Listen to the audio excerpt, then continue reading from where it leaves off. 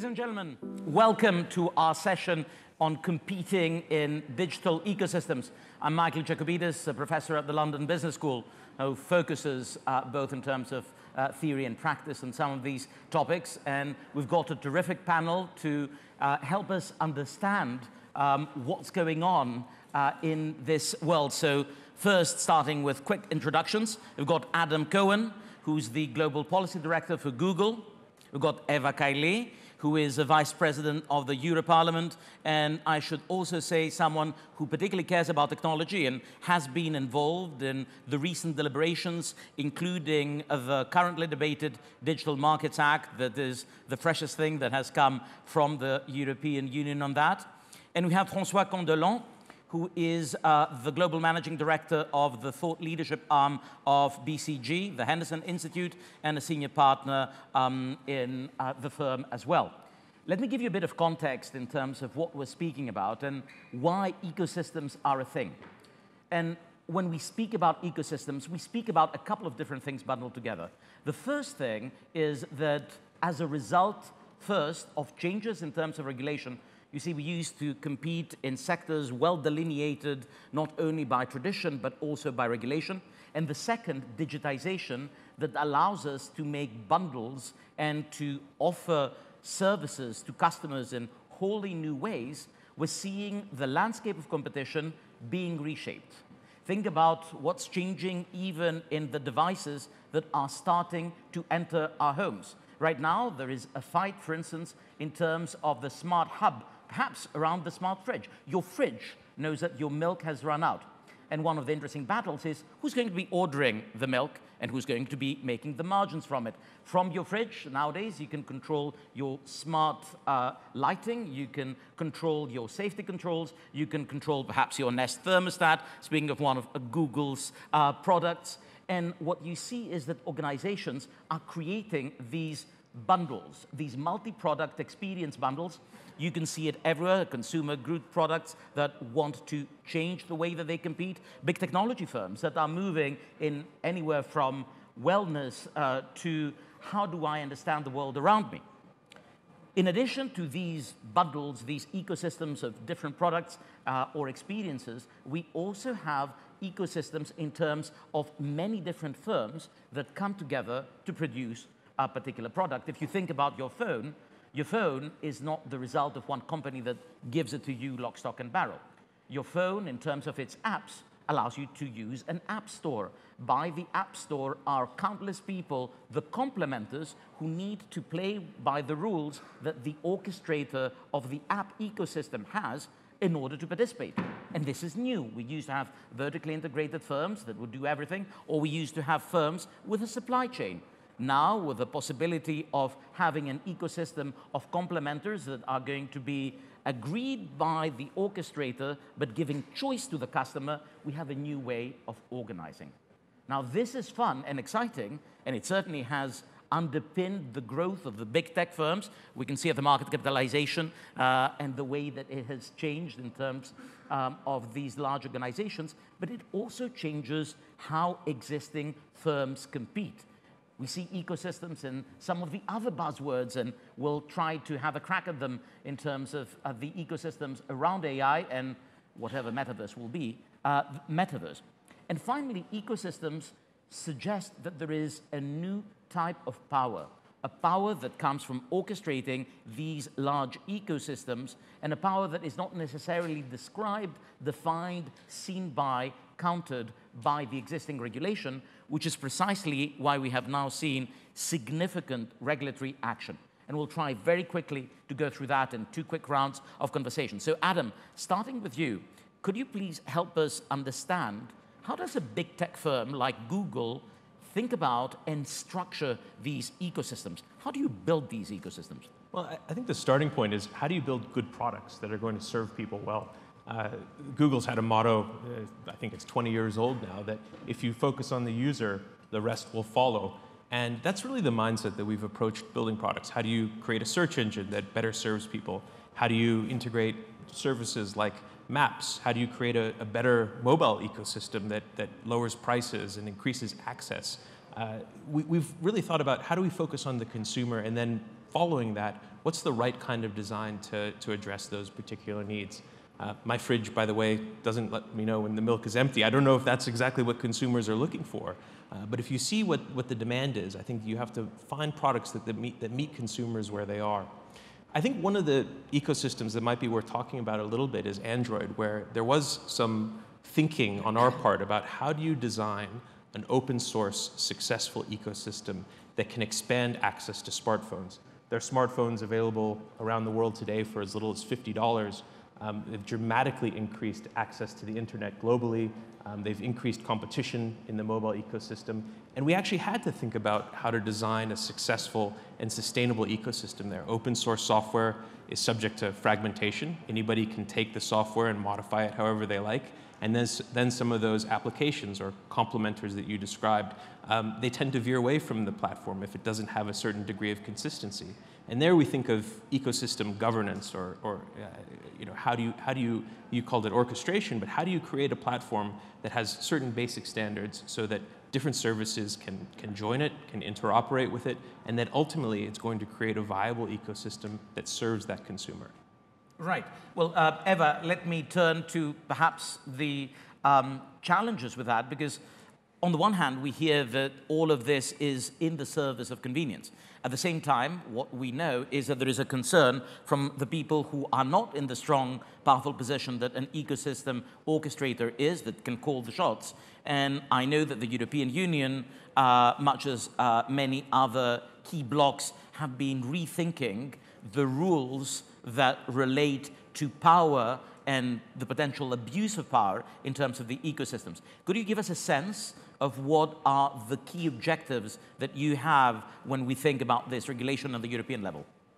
Well, actually, I know that when people hear regulation, they want much less of it. But at the same time, we're trying to succeed exactly what now it's been told. To have strong ecosystems, we have to ensure that the access to the market is open. So this is our initial priority. And why do we need legislation and regulation now, since internet is there for like decades now, and everything we dreamed of, like services and products, they are already on our mobile device. So the last, I'd say, like 20, 30 years, our e-commerce directives and regulation had not been updated. They were built on the offline understanding of the world. So we needed to update because we had such like big players, awesome players like Google, but still so big that it was very difficult to keep the market open into innovation and into competition. So regulation came with a DMA, I talk now, because we have several different pieces that they serve different needs. In order to ensure that there's going to be a vibrant ecosystem and there's going to be a possibility of new players entering. And this is what we try to achieve.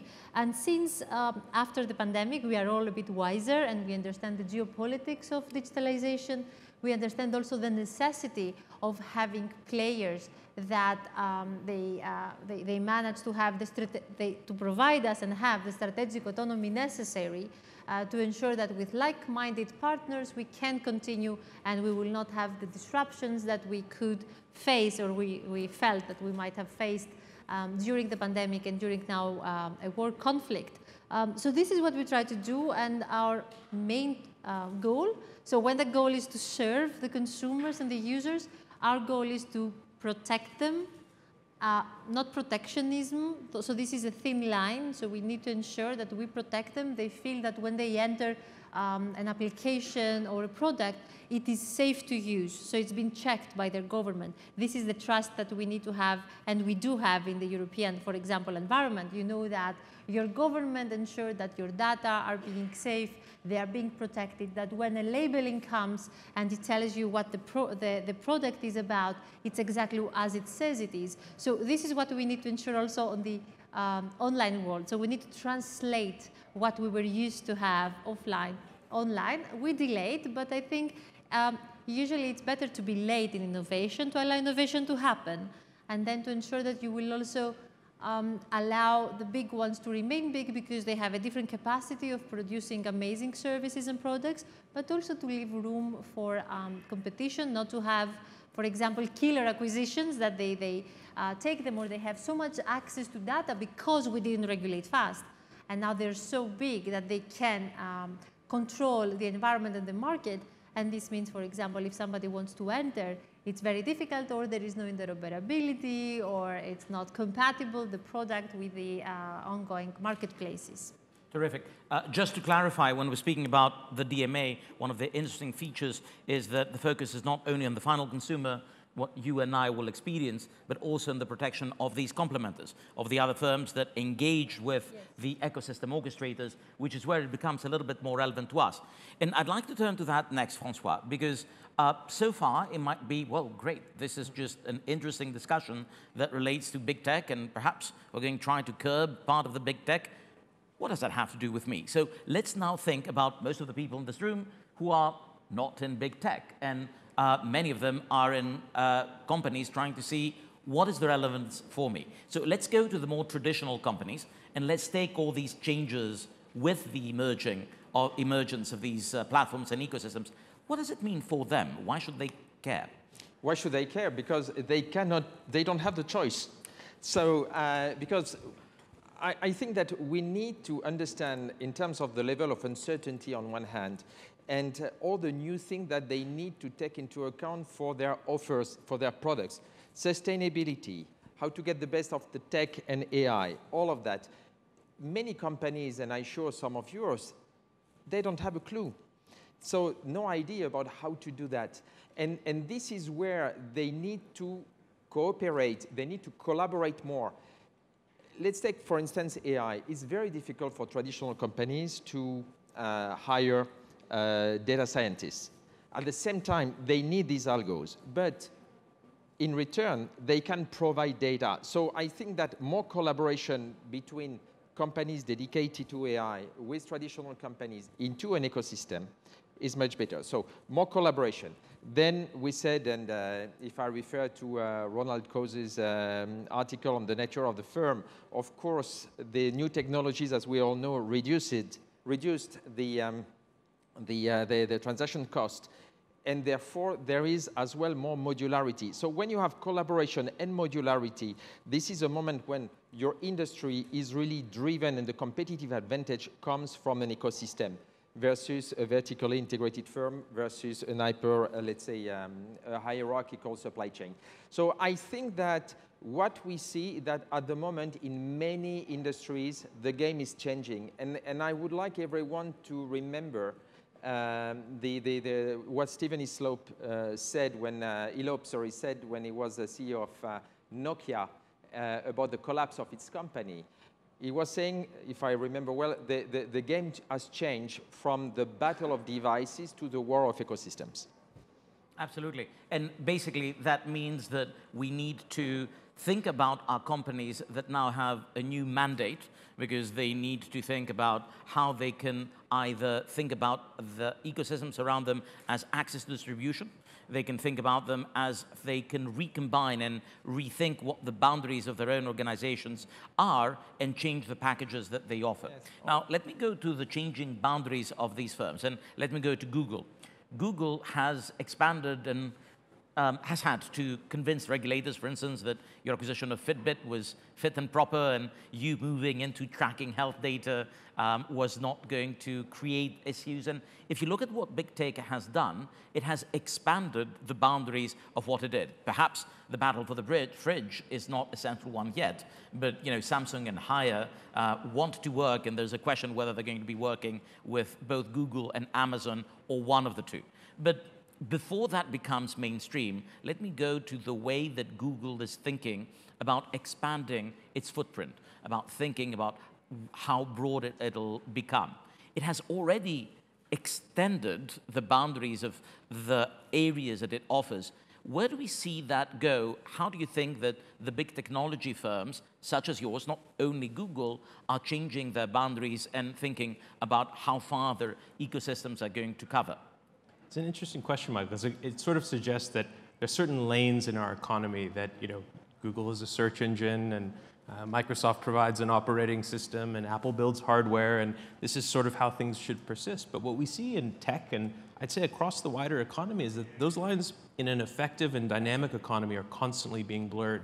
And when I think about Google's own role in this, I mean, we don't sort of look across the landscape and go, where do we go next? We really think about the user interest and how can we better serve our customers. So I'll give you an example of this where we made a very early, very big investment that probably benefits most of the people in this room, which is maps. So we were a search engine. People would come to Google, they would search for an address, and in the early days, the best we could do was show you a website that might have mentioned in the text the address, the place that you were looking for. And we realized very early on that the best thing we could do to answer your question was not to provide you a link to a website, but to show you a pinpoint on a map. And that, believe it or not, it's so commonplace now, but that technology did not exist at the time. And so we invested in mapping technology. We actually drove streets around the world to ensure that our maps were the most accurate, and we continue to invest billions in the mapping space to better serve the customer. Now, an online mapping business at the time might have said, well, this is my area, and I'm a complementer, and why should Google be able to do this?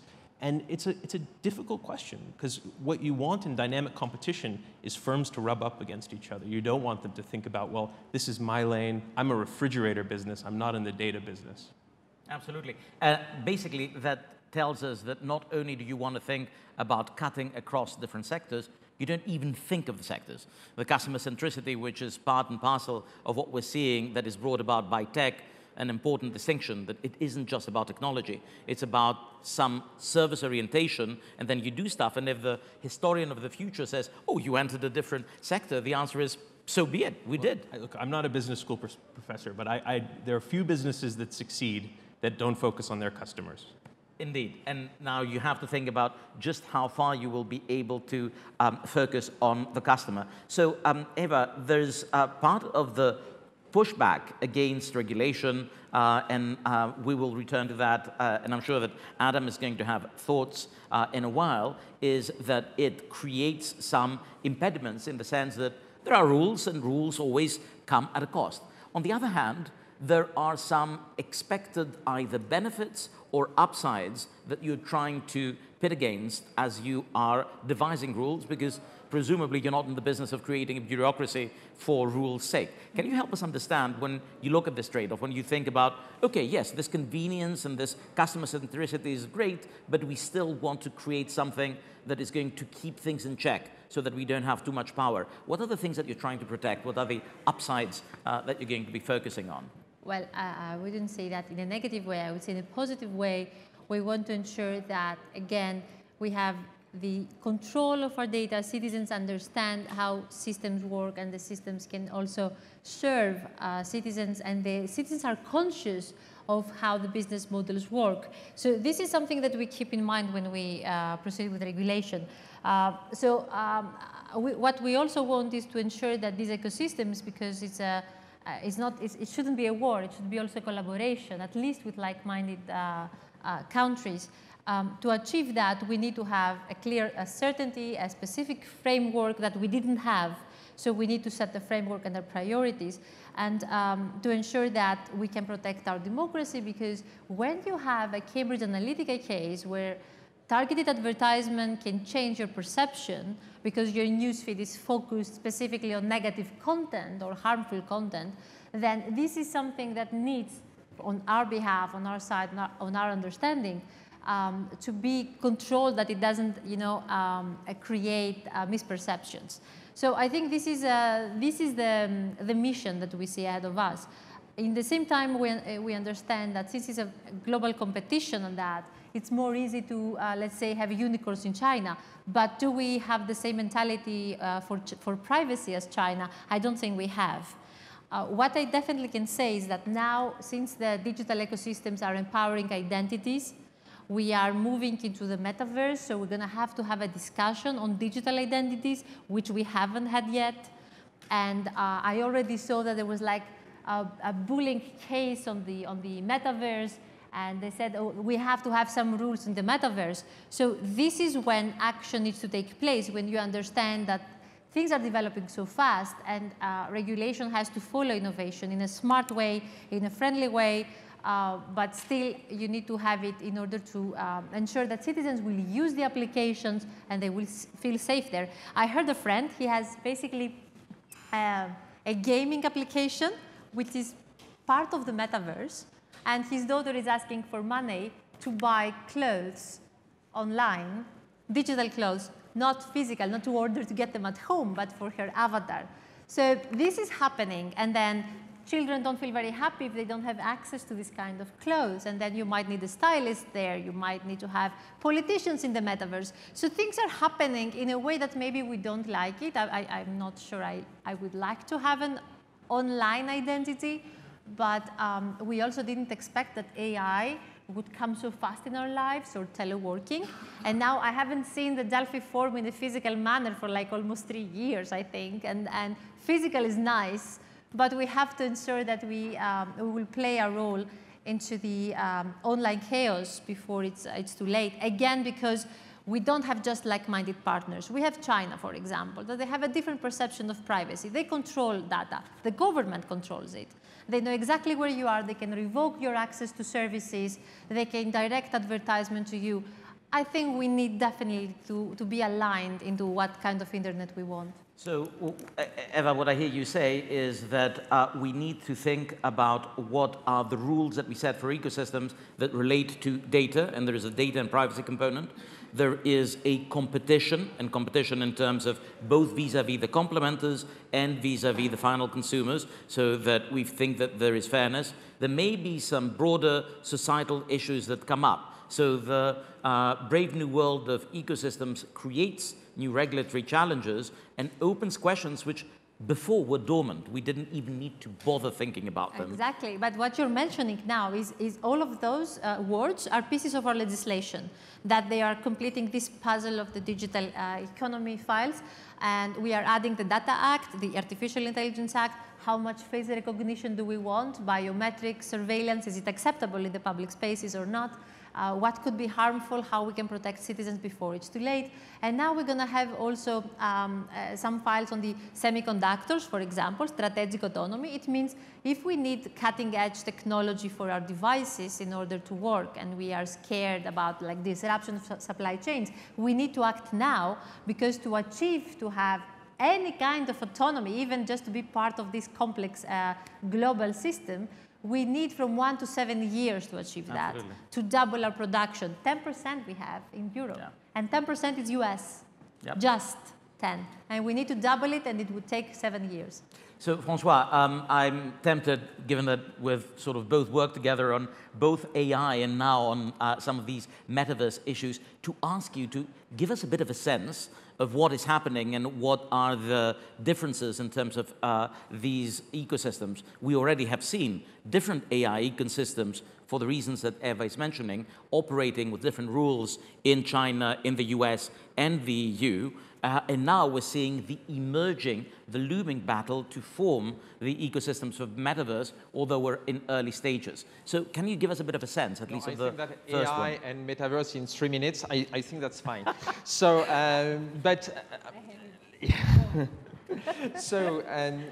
I think that I've been studying ecosystems in different regions of the world, and I think that the most inspiring on AI related is probably in China. And what I have seen with the emergence of industry-specific, but industry in the broad sense, AI ecosystems. The government was initiating it. In 2017, they asked tech giants, so Alibaba, to go into smart cities, Tencent to go on image recognition in healthcare, Baidu for autonomous driving. But really as the orchestrators of some other let's say, specific ecosystems.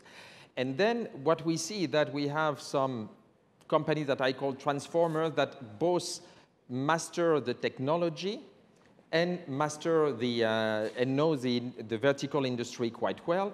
And they will then adapt the tools that are given by the orchestrator, the libraries, and so on, to the specificities of the industry. They provide data scientists and so on. And by doing that, they are making the transformation and the AI transformation for the traditional companies much simpler. And based on that, you have a vertical or an industry-specific AI ecosystem. And the result is the following. the adoption of AI in traditional companies in China is, according to a study that I did with MIT, twice as high in China compared to Europe or the US. And I think it's something that might be important for Europe to play. Because these so-called transformers in Europe, we have them. But they are very small.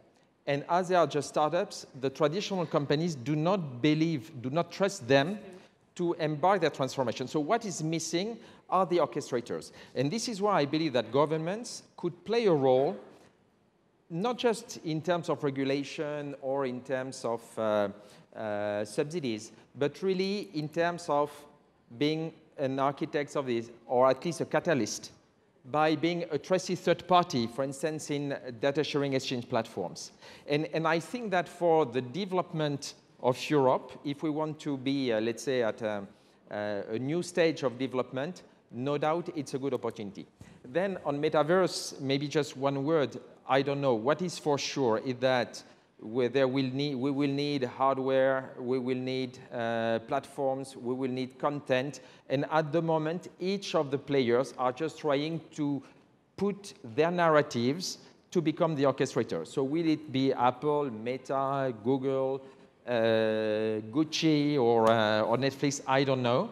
But at the moment, they're all competing into it. So it's more a competition of narratives than a competition of building it. Which is part of the fun way of saying that customer centricity cuts a number of different ways. Because, of course, different people can try to compete with what does the customer want and create something around it. But the other part that you mentioned that I wanted to stress is the fact that ecosystems suggest that there is a new, perhaps augmented role for thoughtful policy that can support it, because whether we like it or not, we are in a geopolitical game with three main pillars: US, EU, and China. Certainly we have seen on the basis of the war how that enhances. And we should not forget the global south and Africa, because if we are not making them successful, if we make them just laggards, then it will be a massive problem for us. Absolutely. So our future might be in Africa. And very quickly, in the time that we've got, one of the things that we heard is the need to think about how we can create some upside and the importance of the rules. Part of the rules are the rules that have been exposed externally. But what is it that you guys in Google say, hang on a minute, we can create some templates for the governance of ecosystem that can be a complement to good regulation to address some of these problems that we hear? Absolutely. I think giving consumers the ability to choose the products and services that they're using, making sure that you never lock them into your ecosystem. Google, long before the Digital Markets Act, has been working on data portability and making it possible for you, if you're a Google user, to export your contacts, to export your emails to a rival service. And that kind of mobility, you referred to it as modularity, Francois, that enables choice. It facilitates competition, and we strongly agree with a framework that will make that possible for consumers, that will give citizens the confidence that that works. Interoperability is another, it's a big tech term, but how do you make sure that these services work with each other so that consumers don't face lock into a particular ecosystem, that they can pick and choose, if they're a business or a customer, an individual customer, they can pick and choose the services that they think will suit them best. Terrific. And as we think about the new rules that will govern the way that we're organized and society as a result of this shift to ecosystem-based competition needs to think about them, we also need to think about how it is that we're going to be, first, keeping with what each society wants. And as Eva alluded to a moment ago, there is a very different level of acceptance of the use of data in China than there is in Europe. Here we have long scars that have happened in leading up to the Second World War and governments potentially abusing information, whereas in China they welcome the use of information because they think it increases social cohesion. Now, despite that, we are in a geopolitical fight for core technologies such as AI. So when you think about them as the final word, how do you strike the balance? That's for me. Yeah. I have a Nobel if I answer that, okay? I get the Nobel. So first you have to understand what your priorities need to be. and they have to be coherent with your values and principles. So for Europe, even if the numbers of the unicorns are not numbers that make us happy, at least we know we're leading with quality. And this is something we need to achieve in several ways. And again, we want to respect privacy. We want to have citizens that they feel that AI is complementary to them, is not replacing them, and people are at the center. I'm not sure it's the same in China. So I have met several people that they actually want to succeed in US or China and come back and live in Europe. And I think this says everything. And the way I believe that it will end up, this AI Act, because everybody is concerned about like overregulation, we're going to ban the uses of AI that can be harmful.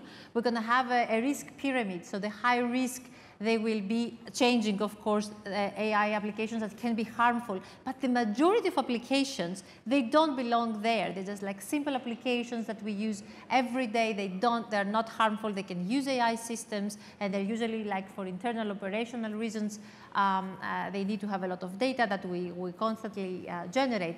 But the value is going to increase constantly, and we need to ensure that citizens will harness the benefits of this technology. Terrific. Lots of us to think about and work on, but in half an hour, how could we ask for a better brief coverage? Thank you very much to our fellow panelists. You're so punctual. Thank you.